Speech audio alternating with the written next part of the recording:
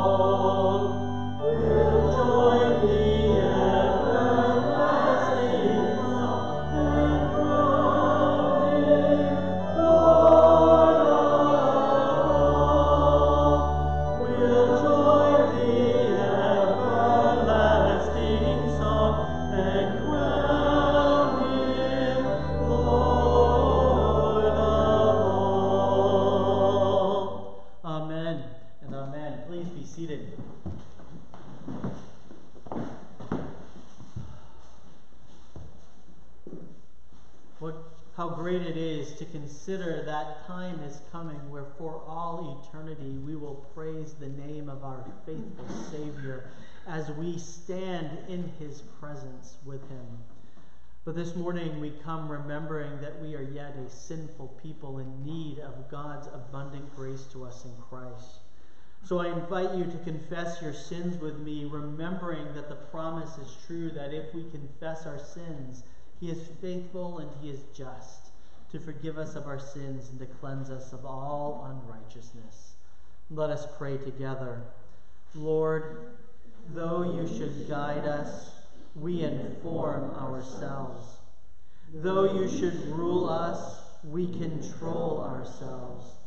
Though you should fulfill us, we console ourselves. We think your truth too high, your will too hard, your power too remote, your grace too free. But they are not. And without them, we are of all people most miserable. O Lord, heal our confused minds with your word. Heal our divided wills with your law. Heal our troubled consciences with your love. Heal our anxious hearts with your presence. All for the sake of your Son who loved us and gave himself for us. Amen. And we rejoice as God's people in God's faithfulness to us in Christ. We remember that gospel from 1 Thessalonians 5, verses 9 through 11. For God has not destined us for wrath, but to obtain salvation through our Lord Jesus Christ, who died for us, so that whether we are awake or asleep, we might live with him. Therefore, encourage one another and build one another up, just as you are doing. And it is that Lord Jesus Christ, crucified, risen, and coming again, that we confess publicly with our mouths, putting all pretenders to the throne aside and declaring Jesus Christ as King and God as our God. The words of the Nicene Creed this morning are printed on the back of your bulletin insert. Christian, what do you believe? We believe in one God, the Father Almighty, maker of heaven and earth, of all things visible and invisible, and in one Lord Jesus Christ, the only begotten Son of God, begotten of his Father before all worlds, God of God, light of light, very God of very God, begotten, not made, being of one substance with the Father, by whom all things were made, who for us and for our salvation came down from heaven and was incarnate by the Holy Spirit of the Virgin Mary, and was made man, and was crucified also for us under Pontius Pilate. He suffered and was buried, and the third day he rose again according to the Scriptures, and ascended into heaven, and is seated at the right hand of the Father. And he shall come again with glory to judge both the living and the dead, whose kingdom shall have no end. And we believe in the Holy Spirit, the Lord and giver of life, who proceeds from the Father and the Son, who with the Father and the Son together is worshipped and glorified, who spoke by the prophets. And we believe in one holy Catholic and Apostolic Church.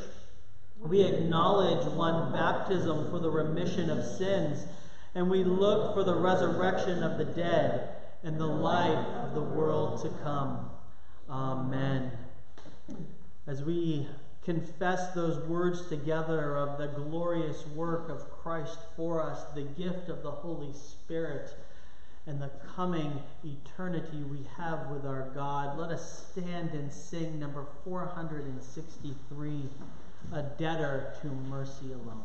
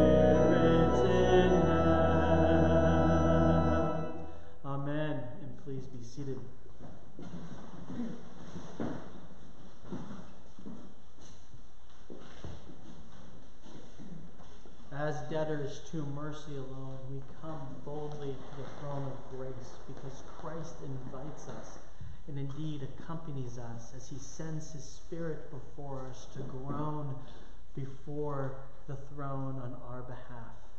So let us cry out, Abba, Father, and unite our hearts together in prayer.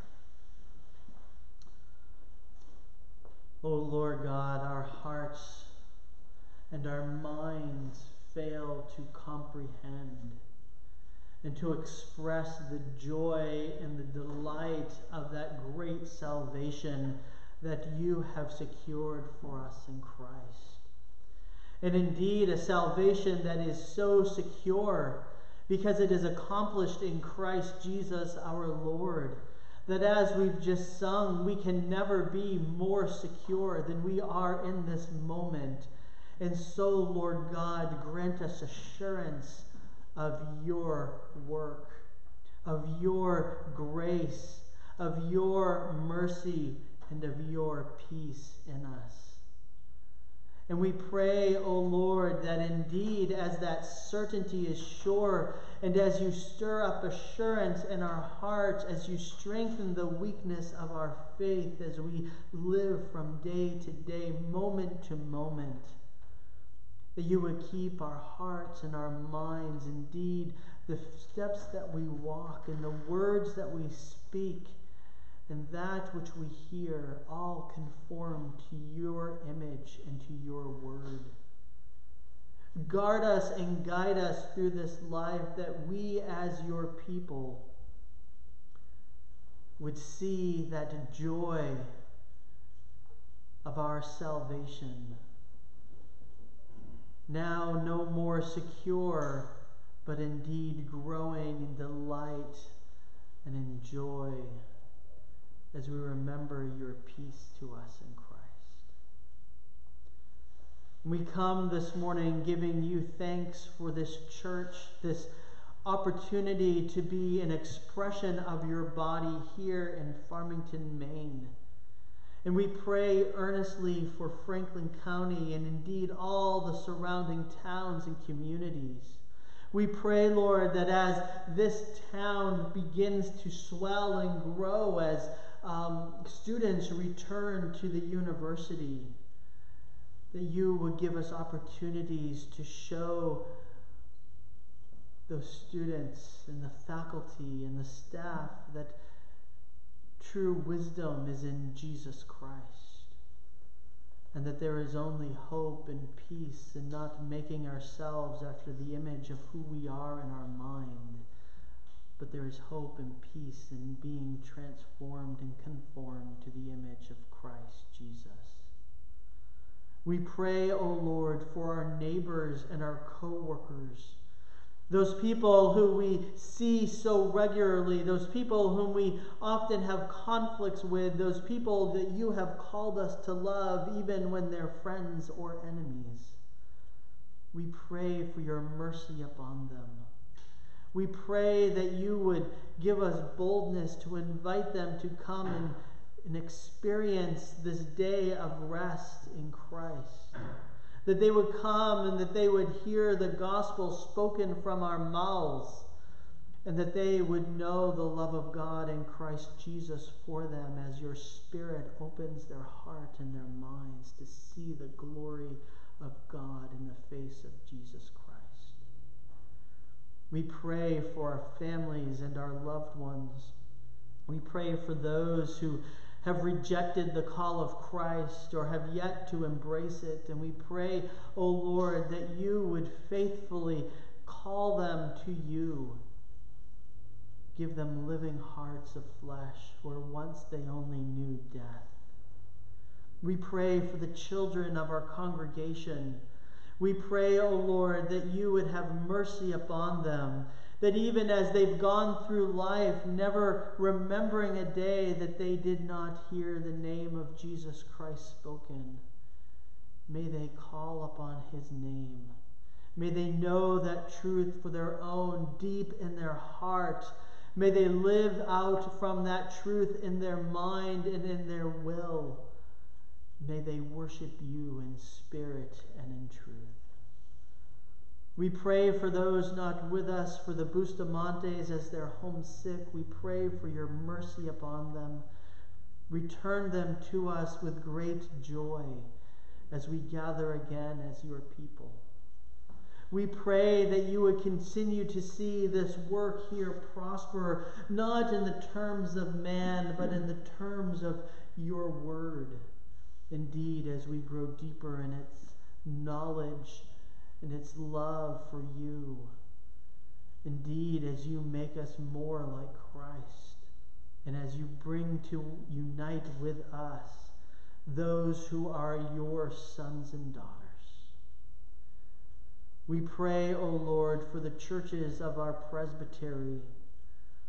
We thank you for the work of the presbytery and the work of that it does in planting churches and supporting home missions and foreign missions and work that it does and working out the difficult things that come before it. Give wisdom and grace to those men that you have raised up, that we would be called shepherds and that we would love your people well. We pray for the churches of this nation. We pray that faithfulness would be on their lips and from their pulpits. We pray for revival that you bring as your Spirit goes forth in power. We pray for our government, for our leaders, our governor of this state, for our president and vice president. Have mercy upon them. For those who make laws, for those who judge laws, we pray, O Lord, that they would know that justice is in Jesus Christ, and that their only hope in life and death is that they are not their own. It is not their power, it is not their wisdom, but it is Jesus Christ and Him only. We pray for the church around the world. Even as I heard this morning, as yet another church in China being raided by the government and by the police, as the pastors are arrested, and the agony of it that a woman in this church even had a heart attack in that moment. We pray for your mercy upon them. Strengthen them, encourage them. May they know that you are always with them, never leave them or forsake them. And, O Lord, we pray for the persecutors, that though they hide in the shadow of darkness, may they come to see the glorious life-giving light of Jesus Christ. And may they, like Paul, be able to cry out that Christ Jesus came to save sinners, of whom I am the foremost. O Lord, we pray for all these things in the name of our faithful Savior, Jesus Christ, who taught us to pray, saying, Our Father, who art in heaven, hallowed be thy name. Thy kingdom come, thy will be done, on earth as it is in heaven. And give us this day our daily bread, and forgive us our debts as we forgive our debtors. And lead us not into temptation, but deliver us from evil. For thine is the kingdom, and the power, and the glory forever and ever. Amen. Let us stand as God's people to sing Psalm 145. We find these words on page 5 in our hymnal, God my King, thy might confessing. Let us stand to sing. I will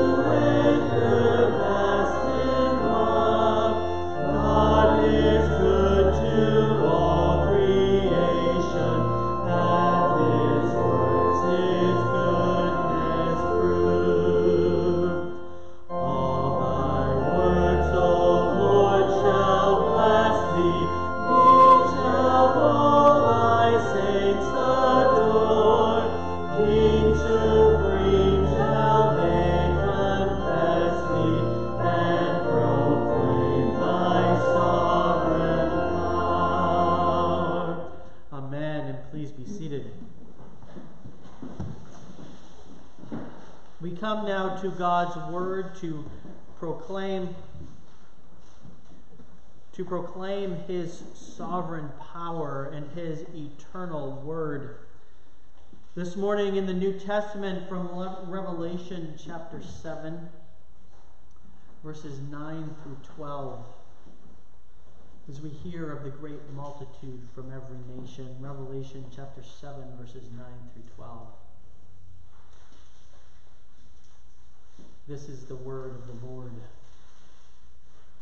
After this, I looked, and behold, a great multitude that no one could number, from every nation, from all tribes and people and languages, standing before the throne of the Lamb, clothed in the white robes with palm branches in their hands, crying out with a loud voice, "Salvation belongs to our God who sits on the throne and to the Lamb." And all the angels were standing around the throne and around the elders and 4 living creatures. And they fell on their faces before the throne and worshiped, saying, "Amen. Blessing and glory and wisdom and thanksgiving and honor and power and might be to our God forever and forever. Amen." Indeed, as we have sung this morning, let every kindred, every tribe on this terrestrial ball, to him all majesty ascribe and crown him Lord of all. And then if you would turn to Genesis chapter 3. We've spent many weeks, more than 15, I believe, in Genesis 1 through 3. My original plan was to wrap up Genesis 3 this morning, but as you can see, I broke those last 4 or 5 verses into 2 sections. So this morning we will consider just verses 20 to 21. Genesis chapter 3, verses 20 to 21. Again, the word of the Lord. The man called his wife's name Eve because she was the mother of all living. And the Lord God made for Adam and for his wife garments of skins and clothed them. Let us give thanks for God's word. Almighty and ever-living God, your word is true and abiding. And so give us ears to hear. Give us hearts to believe, that we would respond with the faith that you have given us by your Spirit. In Christ's name we pray. Amen.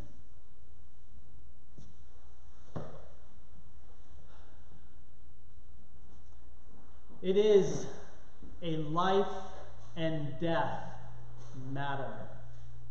It's a matter of life and death. No doubt we have all spoken those words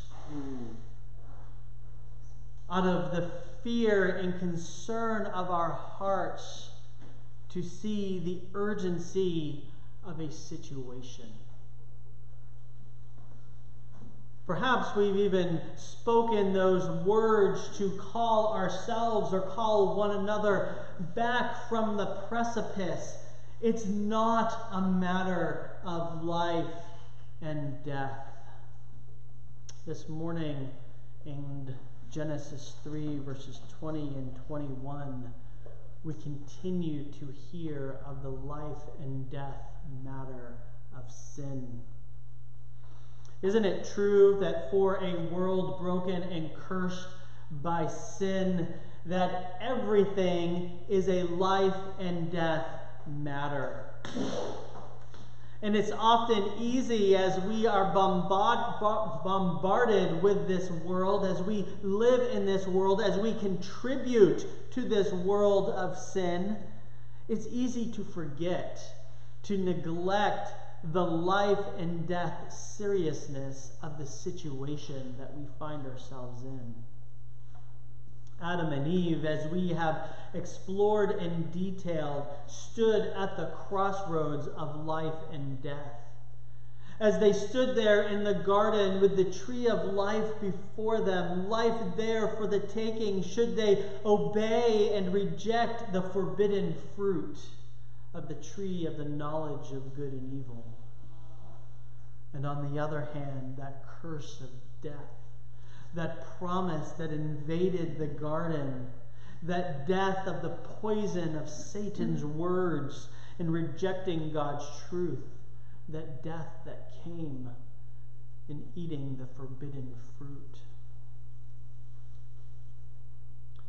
We realize that on that one day in the garden, Adam and Eve awoke to the promise of life, to live as God's people in his presence forever and forever. But as the sun fell on that day, as they closed their eyes in sleep, they closed their eyes into the death of their wilderness exile. A lot can change in the course of a day as they live with a matter of life and death.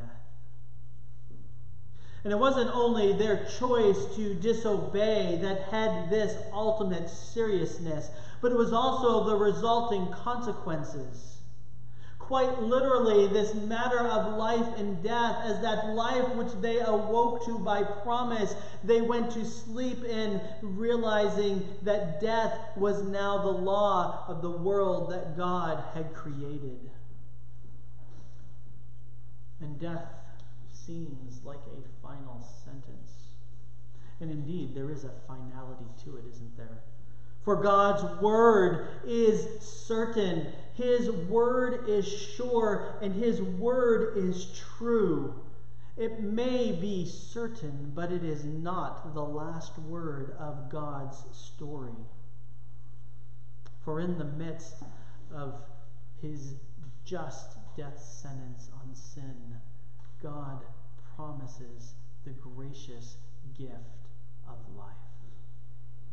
It's not a promise that seeks to undermine, to compromise, or to ignore that justice of God. It's not a promise that seeks to scoot around what God has declared, but it's a promise of grace that sees the judgment of the law and the sentence of death paid in full, and out of that death to bring life. Not a life that perpetuates the corrupted life of sin that we experience now, nor a life that is a return to that corruptible life that Adam and Eve knew in the garden, where they had that ability to sin, to choose to disobey God, but to bring a life of glorious blessedness, a life of resurrection life in Jesus Christ. And it's here that we find that the center of all history comes to its focal point in the cross of Jesus Christ. Jesus Christ faces death so that you would know resurrection life. Everything before looks forward. Everything after reflects back. I was listening to a sermon on another passage entirely by Sinclair Ferguson, and he talked about how we all are familiar with the concept of the sequel. That which comes after, that which explains what happens next. We know the sequel to the cross is the return of Christ. And with him comes the death of death, for there's neither sorrow nor tears, but there's life with Christ for his people forever and ever. But like the sequel, there's another word that we use. It's very common today, but I discovered from Sinclair Ferguson that it's a relatively new word, only for the past 50 years or so. And that is the prequel. The prequel is that which comes before, that which describes what came later. and all of history leading up to Jesus Christ is the prequel.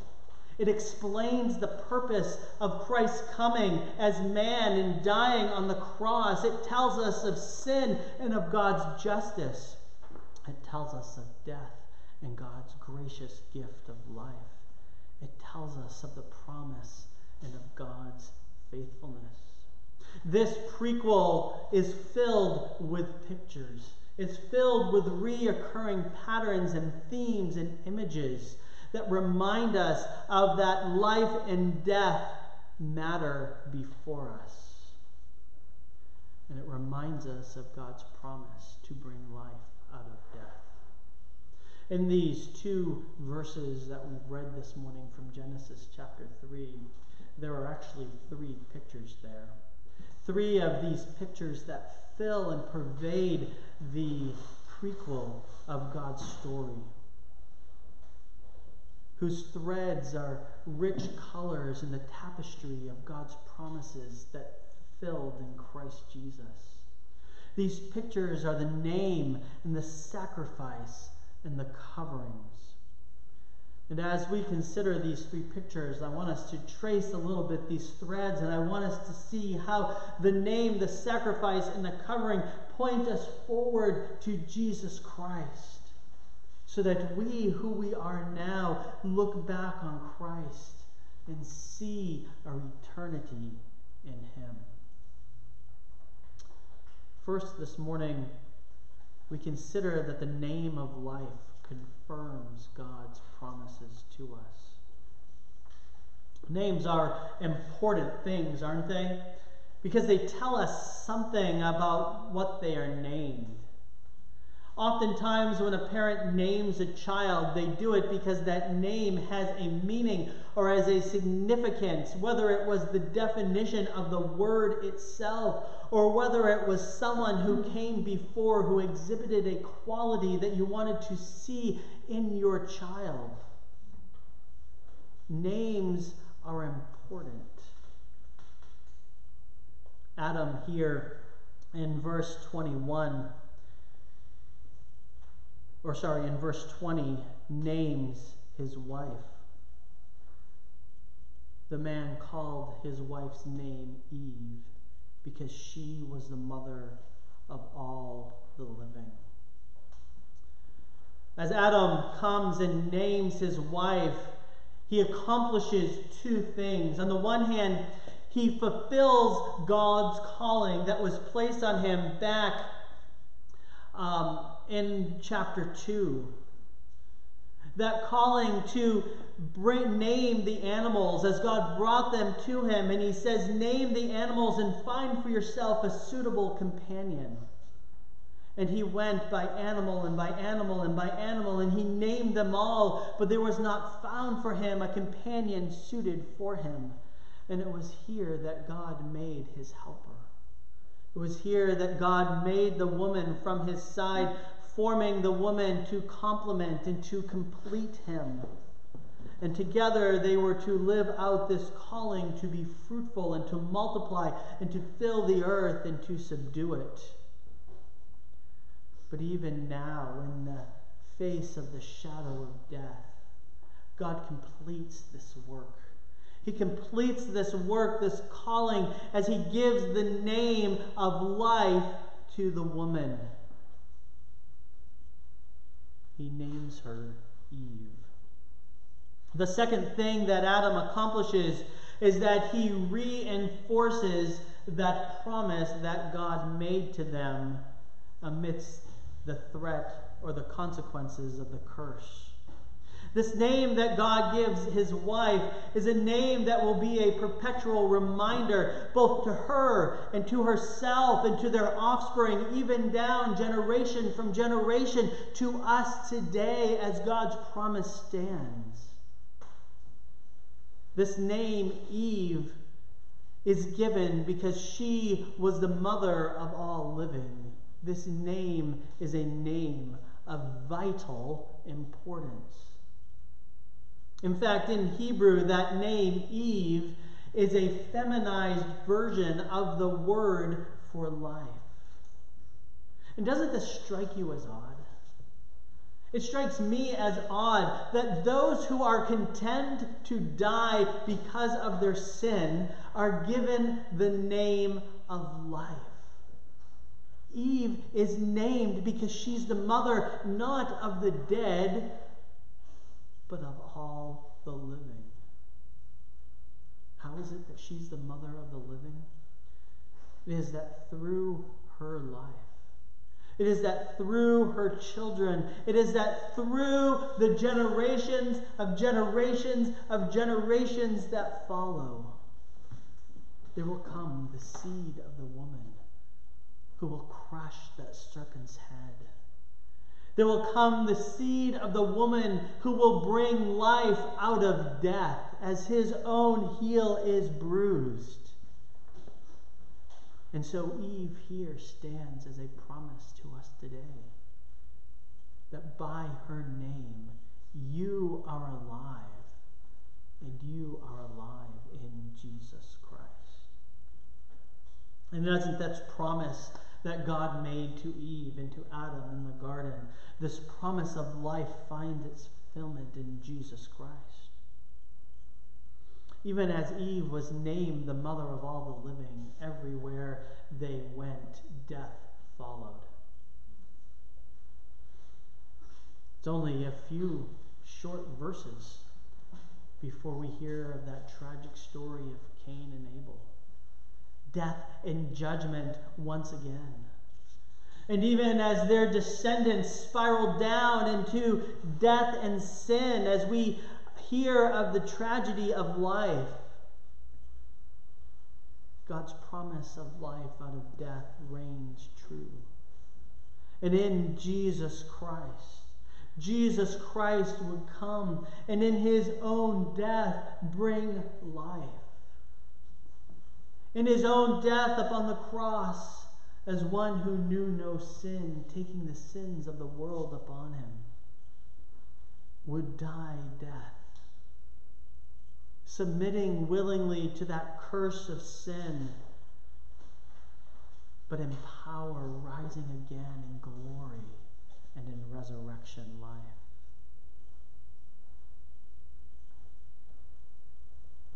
Eve would and did bear children, yes, in pain, but bringing new life in the midst of death.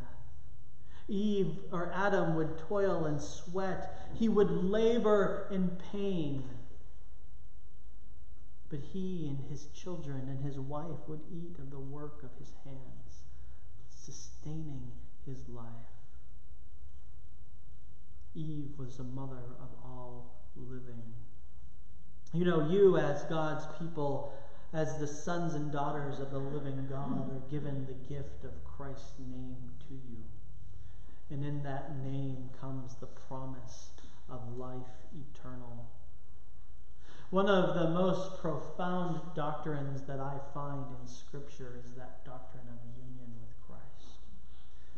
That we who are lost and dead in our sins, by the power of the Spirit, are made alive, and not just alive to wander around like a chicken with its head cut off and all of its chaos, but with purpose and dignity and glory as we are united to Jesus Christ with an inseparable bond, as he takes us in all of our twisted, distorted sinfulness and he molds us and creates us as his new creation and in his image. And it's within that union that you are named sons and daughters. You're given that family relationship. You are named by the name of God in Christ Jesus. And I know I've said it before, but I'll say it again. It is why you are Christian, because you are named by Christ. What does that mean? That means that in Christ's death, you died. Even as Christ died to sin and to death, you died with him. I am crucified with Christ. You are dead to sin. And out of death, life. You are crucified with Christ. Therefore, it's you who no longer live, but it is Christ who lives in you. In union with Christ, you live in Christ in resurrection life as he calls you his own, as he calls you to the light in his word, as he makes you his child and an heir to all the promises of God in Christ Jesus. All those named with the name of Christ are sealed with that promise of life. And that union stands as a perpetual reminder, even as it is a reality. It's a reminder that the promises of God made from the beginning of time until today and for all eternity are yours. Out of death, life, spiritual life, physical life, eternal life, life in Jesus Christ. The wages of sin is death, but the gift of God is eternal life in Christ Jesus, our Lord. For life to come out of death, there must be death. It's the second point, right? The death of God's creature foreshadows Christ's sacrifice for us. For life to come out of death, there must be death, because this was God's judgment against sin. And God's kindness, God's mercy, God's grace, God's promise of life does not compromise his word. God's grace does not compromise God's justice. For if it did, we would not have a God that we could trust. We would not have a God worth the worship and the sacrifice of life. But God's grace and mercy and peace and life comes because death was promised and death comes. In verse 21 of Genesis chapter 3, we read this. And the Lord God made for Adam and for his wife garments of skins.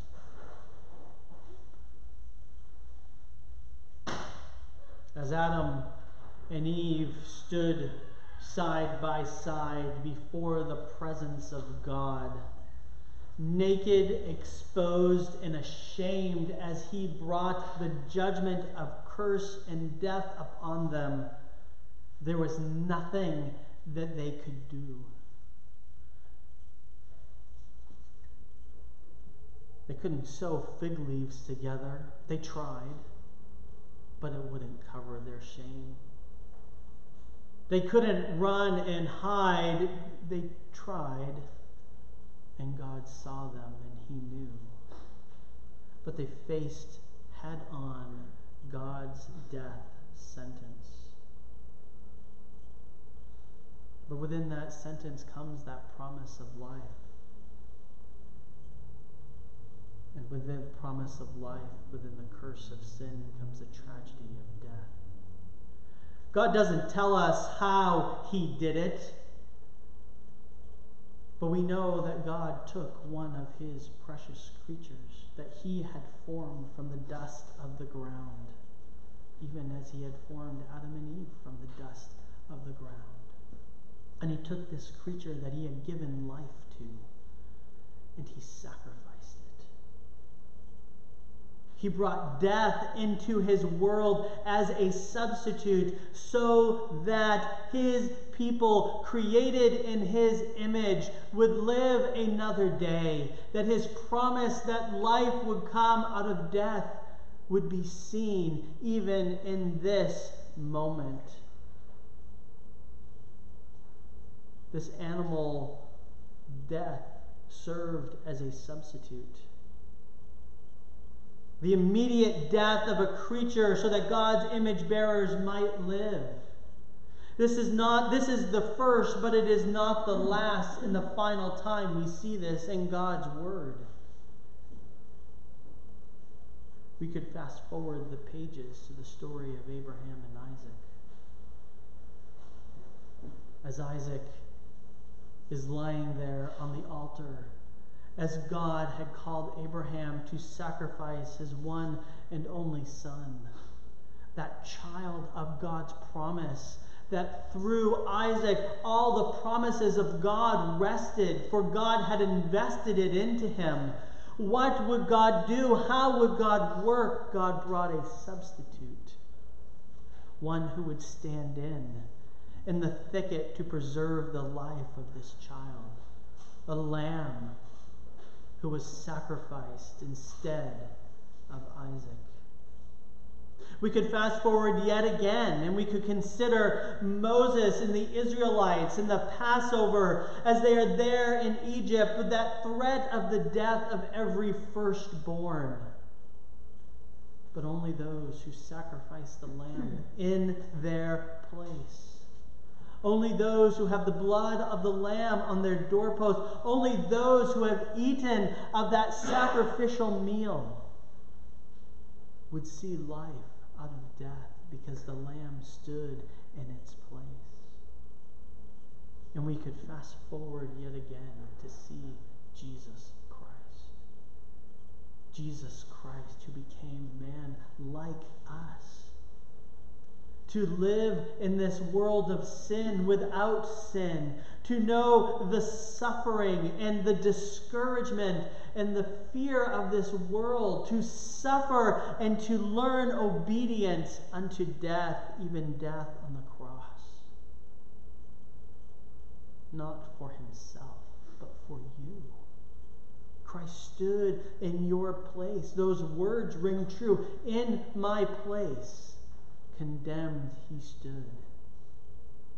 Christ knew no sin. He was the Lamb without blemish. And he bears the scars of your sins. Even as the disciples afterwards saw the nail-pierced hands. He took your sin and knew the searing pain of humiliation, of judgment, and of death. And out of his death comes life.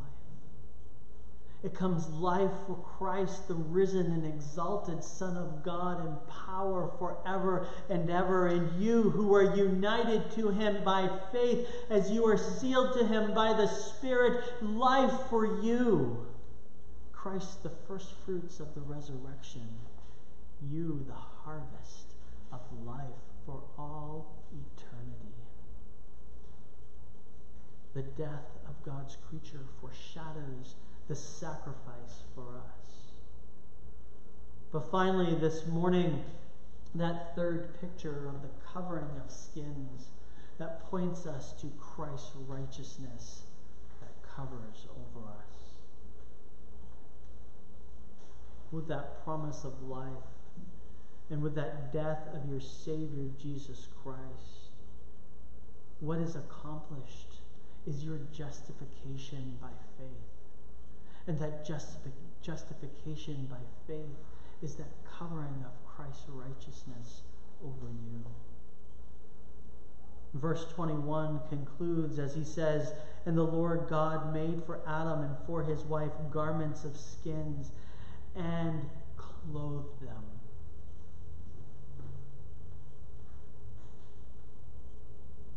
God took this animal. He sacrificed and brought death. And from the skin of this animal, he fashioned and he formed a covering for Adam and Eve. He did it because that the fig leaves that they had sown for them wouldn't cover their sin and shame, but the death of a creature brought a temporary covering. A covering that would need to be sacrificed again and again and again. And we see God at work in his divine act as working out this promise of life. In this picture that says, "I will cover my people and I will hide their shame. I will protect my people as I will cover them and protect them from their vulnerability. I will care for my people as I cleanse them and make them my own. My beloved, whom I have redeemed from their death by the death of my own Son." This covering was not merely to give them warmth as they went out into the wilderness. It was a covering as a sign of God's promise to them, sealing them to the promise of God, who promised to follow them through the wilderness and to bring them back into paradise in Jesus Christ. Doesn't it strike you, as Christ faced the cross, as Christ is tortured and mocked, that it's very pointed that one of the things that the people do to him is strip him of his robes. They strip him of his garments. They leave him there naked and exposed. And they take these prized garments and divide it among themselves as if somehow they have gained an advantage over this one condemned to die. And it's here, exposed and humiliated, that he took upon himself your sin. He took upon himself your shame, and he took upon himself your guilt, and he faces the judgment of God's wrath in your place, enduring the shame of the cross, that in his obedience unto death, even death on the cross, he would hear those words of justification from his Father. You are my beloved Son. In you I am well pleased. You know, you, dear friends, you who are named with the name of Jesus Christ, you who are the sons and the daughters of the living Christ, have been given robes as well. You have been given robes of righteousness, robes that are stained by the blood of Christ, and robes that are whiter than snow.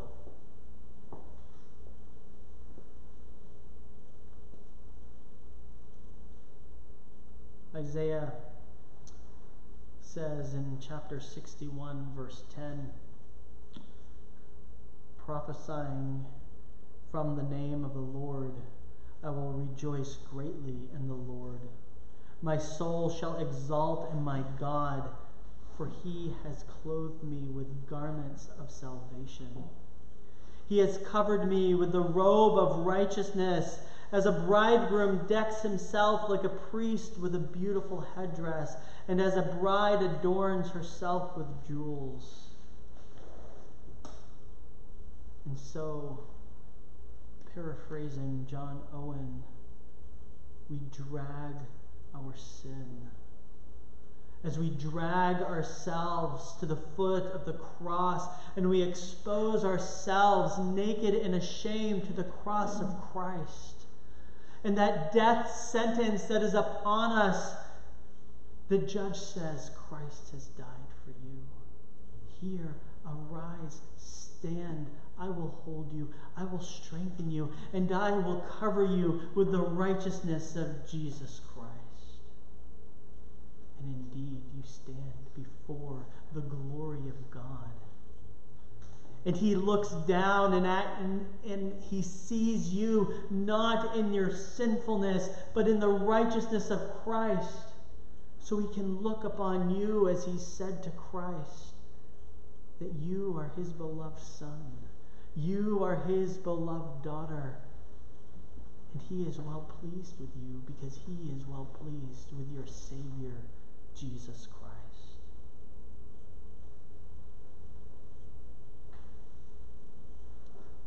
Isn't that picture striking in Revelation 7 that we read this morning?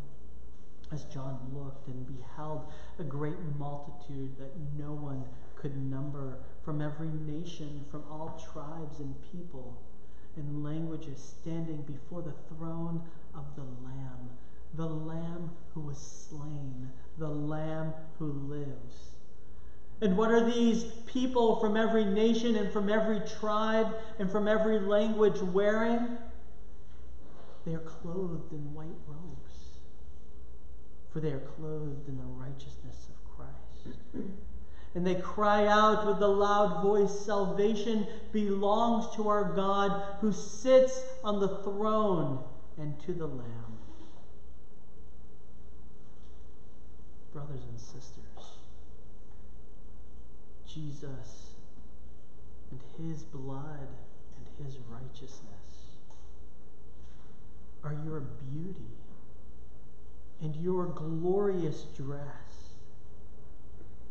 That in this midst of flaming worlds, you stand arrayed as bride fit for her groom, so that with joy you can lift up your head and sing with the saints for all eternity past, for all eternity forever and ever. Salvation belongs to our God who sits on the throne, and to the Lamb who was slain, the Lamb who lives. These three things, the name, the sacrifice, and the covering, pictures given to Adam and Eve that pointed to our reality. And that reality is given to you in Jesus Christ. Let us pray. Heavenly Father, thank you for the pictures of your word.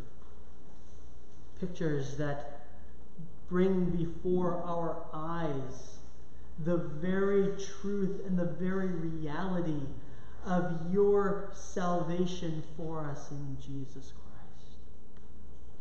We pray, O Lord, that you would revive us by your Spirit, and that we as your people would put to death sin and live unto righteousness for your sake and for your glory. And we pray these things in Christ's name. Amen. Let us respond to God's word with this hymn on page 520. Jesus, thy blood and righteousness, my glory are, my glorious dress. Let us stand to sing 520.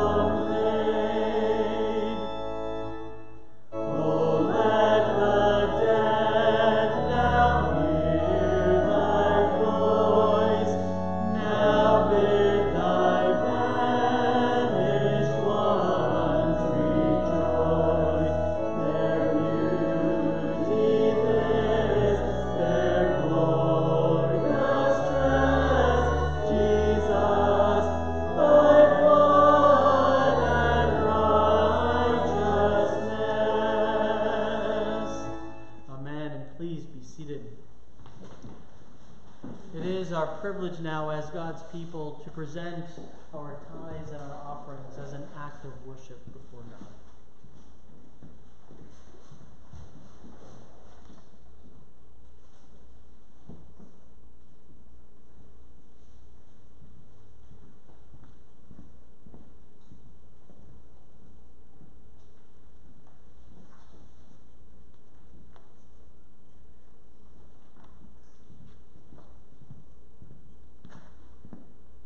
Let us pray. Heavenly Father, we do thank you for the privilege of being your people. We thank you for that free gift in Jesus Christ that covers our sin and our shame. And so we bring this offering to you as an act of worship, and we pray that you would use it for your glory. And we pray that we would remember that all of our life is yours.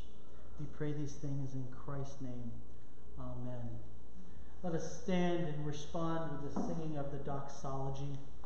Let us stand together. Praise God from whom all blessings flow. Praise Him, all creatures here below. Praise Him above, ye heavenly hosts. Praise Father, Son, and Holy Ghost. Amen. Beloved in Christ, receive the benediction of the Lord.